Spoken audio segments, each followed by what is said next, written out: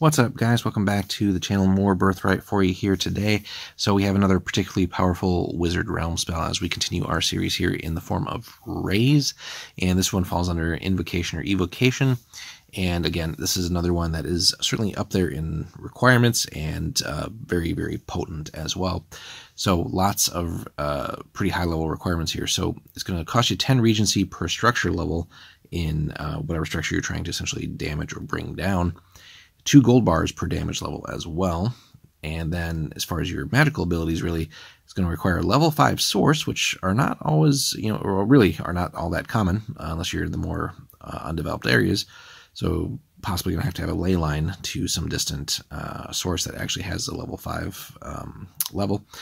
And then your character level also has to be at least level 7, so kind of mid-level in order to have this go off. So it does limit some of the NPCs out there. There's not always that many high-level ones, but there's certainly enough to where this is certainly a viable option that they could bring against you.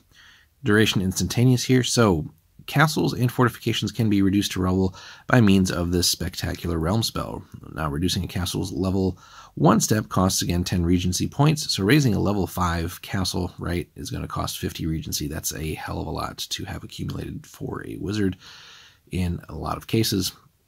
There is no limit to the amount of damage that a mage can cause to a castle through one spell. They may simply reduce it in level or may destroy it outright, as long as they're willing to pay the required Regency.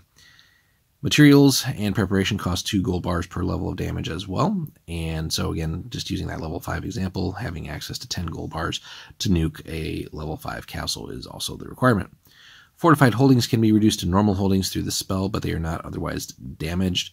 The wizard must be in sight of the castle or holding to be raised when the spell is cast, and the preparations must be performed on the site. So certainly, with most castles, probably would be pretty obvious that, you're there to, or that you're going to be spotted. So this would be maybe a trickier one to pull off if the enemy's expecting you.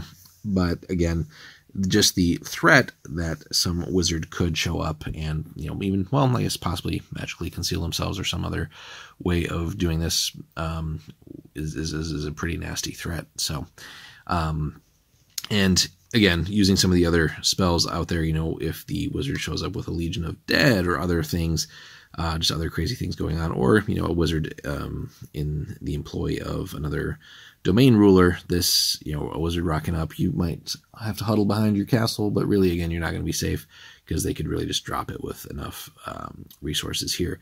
So really nothing is safe potentially if a wizard can meet these requirements and have the resources certainly to pull this off. So again, doing some accurate recon on any NPCs, domain rulers that you're going to be engaging with, certainly.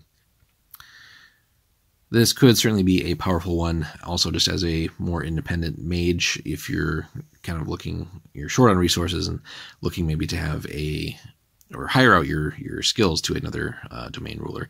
This could certainly be something that they were looking for, and having this this particular spell at their disposal should they decide to expand their territories. So again, overall a pretty nasty spell, and again, the wizards certainly have some just absolutely spectacular spells at their disposal, as we've seen here in some of the most recent videos in our series.